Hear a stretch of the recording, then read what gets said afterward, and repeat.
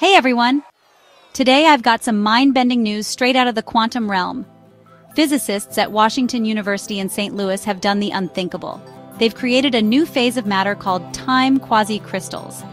So what exactly are time quasi-crystals? Imagine a regular crystal like a diamond, which has a repeating pattern in space. Now picture a time crystal that has a repeating pattern in time. Time quasi-crystals take it up a notch. They have different dimensions vibrating at distinct, precise frequencies, creating an even more complex, organized rhythm. Crazy, right? Let's dive into how they were created.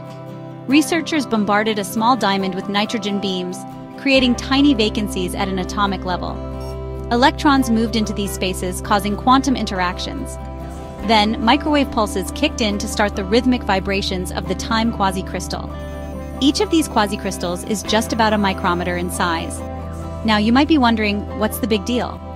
Well, time quasi-crystals could revolutionize quantum sensors.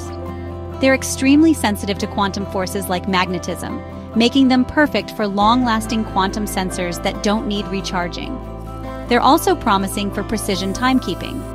Unlike quartz crystals, time crystals offer more stable and accurate timekeeping. Time quasi-crystals, sensing multiple frequencies, could provide even more comprehensive quantum material lifetime data. And here's the kicker. These quasi-crystals could be a game-changer for quantum computing. Their ability to theoretically tick forever without energy loss makes them intriguing for quantum RAM, possibly transforming long-term information storage. Of course, there are limitations. While researchers can make these time quasi-crystals tick, they can't yet precisely tell time with them or fully interpret their signals. So, practical applications, especially in quantum computing, are still on the horizon. This groundbreaking research was published on March 12, 2025, That's all for today.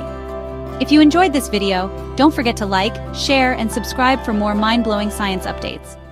Catch you next time.